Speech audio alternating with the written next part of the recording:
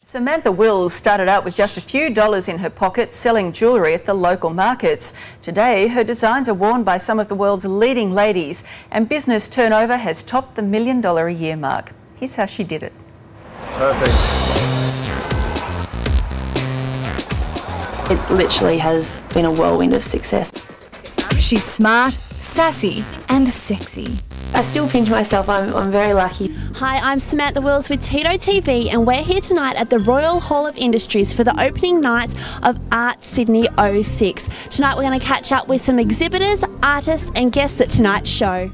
Fashion commentator Melissa Hoyer says Samantha is set to be Australia's next big thing. Samantha's doing some really great stuff. It's a very, very tough market. I mean, other Aussies have done it, Sass and Bide, Colette Dinnigan and Elle, of course. Yeah, Elle Macpherson Intimates has become sort of globally recognised. We're very successful in the UK. We've just launched in America. And so has Samantha Wills.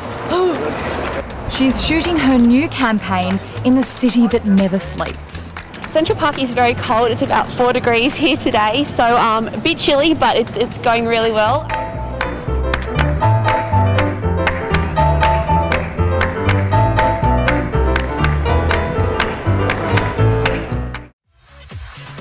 Hi, I'm Samantha Wills, the new guest reporter for The Footy Show. Now we all know that rugby league players have a tendency to be a little rough around the edges at times, so it's my job to help them out in the style department. My first victim is Bulldogs halfback, Daniel Holdsworth. Hey Dan, I'm Samantha. Hello Samantha, how are you? I'm good, thank you. You are a very brave man coming in here today. Let's go through and meet the team in the salon. No worries. Well, I do have to ask this on behalf of the women of Australia. Are you single or spoken for? No, I'm actually single. Now, one last question though. You were part of the Sexiest Man in League a few seasons back. If you could nominate another Bulldog, who would you nominate and why? Thanks for bringing that up, by the way. That's a winner, I like it. What do you think? I like the black. Yeah, it's me. Yeah, very cool. Good answer.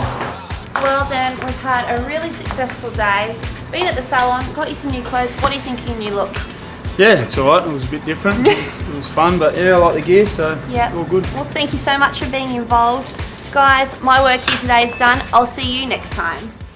Literally is just go, go, go. So getting a taxi on the street, that's probably been the hardest thing I've been here. But that's as hard as it gets for Samantha. And it's easy to see why this humble entrepreneur is fast becoming an inspiration. You can do anything that you want to do. So, I mean, I wasn't the smartest kid at school. You get knocked over so many times, but you just got to keep getting back up, dusting yourself off and moving forward with it. In business, I guess, and as the company continues to grow, I've learnt very quickly, you just have to believe in yourself and just take the plunge. You know, if I can do it, anyone can do it. Hey, go girl. And the good news keeps coming for Samantha. She's just been named the new face of New South Wales tourism, her home state.